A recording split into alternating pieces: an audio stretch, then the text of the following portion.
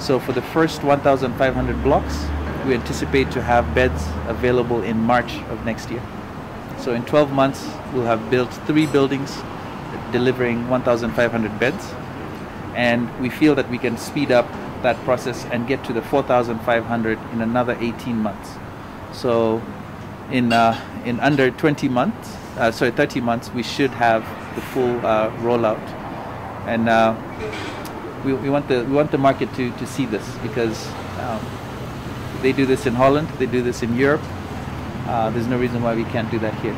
And they've come really in a big way as not only a contractor but also an investor to help move the industry. I think you'll speak to them. The goal is to train local Kenyans to learn this technology, so learn a skill as well. So it was very critical for us that there's a technology transfer to the local construction industry as well, to teach artisans to learn this technology and learn this efficiency, so we can now ultimately expand and grow the market. We have worked in the industry of delivering student housing outside of Africa, both Australia, the US and Europe.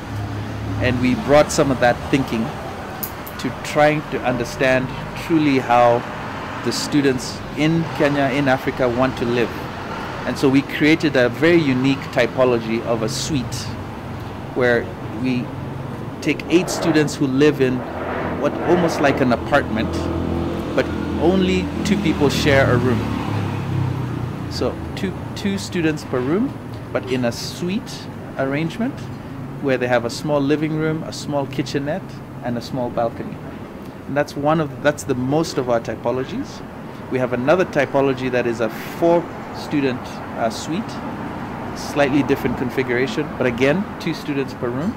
And then we have singles and shared singles.